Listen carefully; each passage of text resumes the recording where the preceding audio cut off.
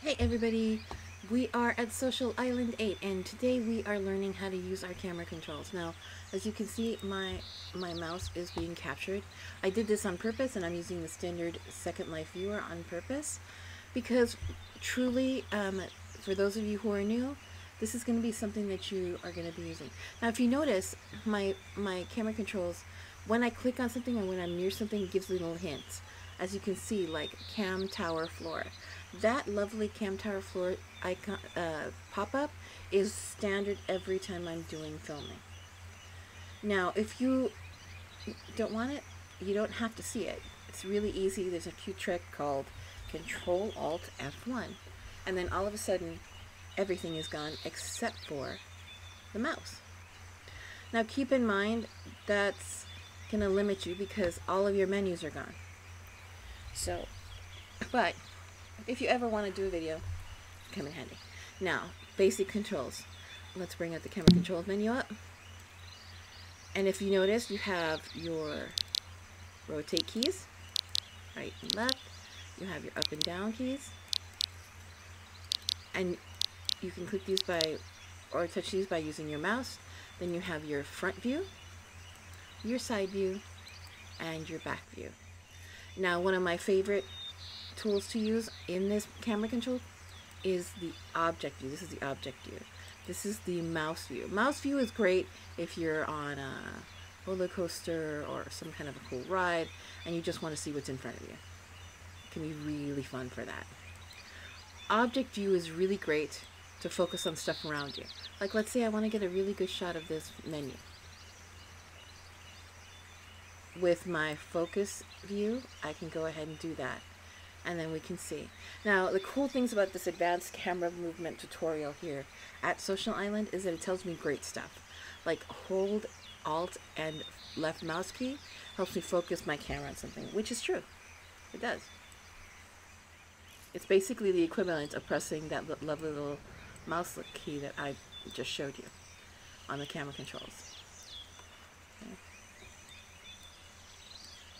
Now let's say I get really frustrated and I'm stuck like I am here.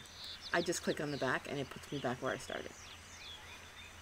That's why you want to really know how to use these camera controls, because there are going to be moments when you're going to get frustrated, when you're going to get confused, when you're going to, the things that you see, you can't move around so much. Now keep in mind, all of this has to do with your specs on your computer too.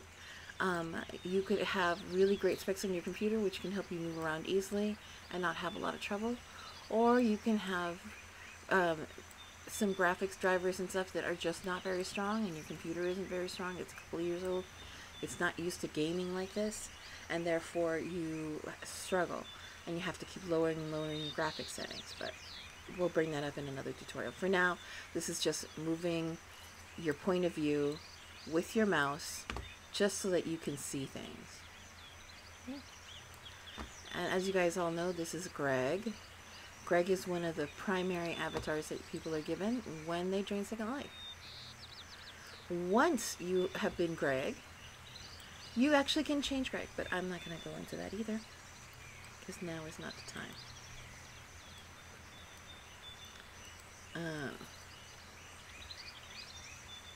Because we are 3 minutes in. Alright, so now you guys kind of understand what this is.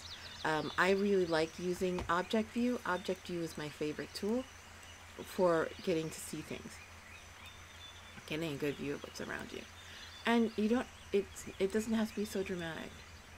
It can be really simple. You're just moving around in a circle all around just to get comfortable with what that looks like. See, and there we are again. See, back where we started. So simple.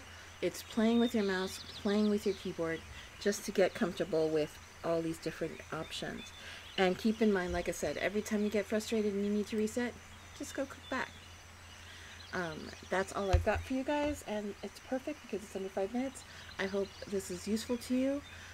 If you have any questions, of course I'm going to put all of this information in my show notes so you can take a peek. Thanks for joining us at Adventures Tech Life, and look forward to catching you on the flip.